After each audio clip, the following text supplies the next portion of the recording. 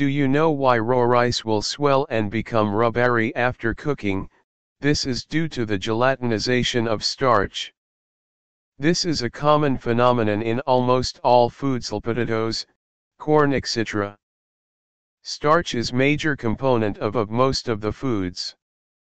Starch is a colorless and odorless polysaccharide that is found in plants as stored carbohydrates.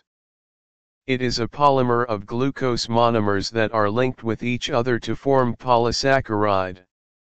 Starch is composed of two types of polysaccharide molecules, amylose and amylopectin. Amylose is straight-chain polymer of D-glucose units and amylopectin is branched-chain polymer of D-glucose units.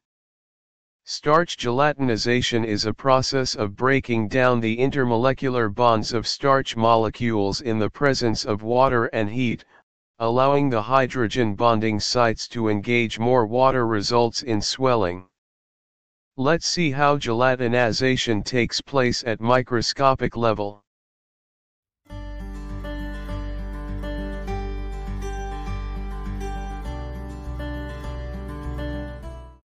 The gelatinization temperature of starch depends upon plant type and the amount of water present, pH, types and concentration of salt, sugar, fat, and protein in the recipe.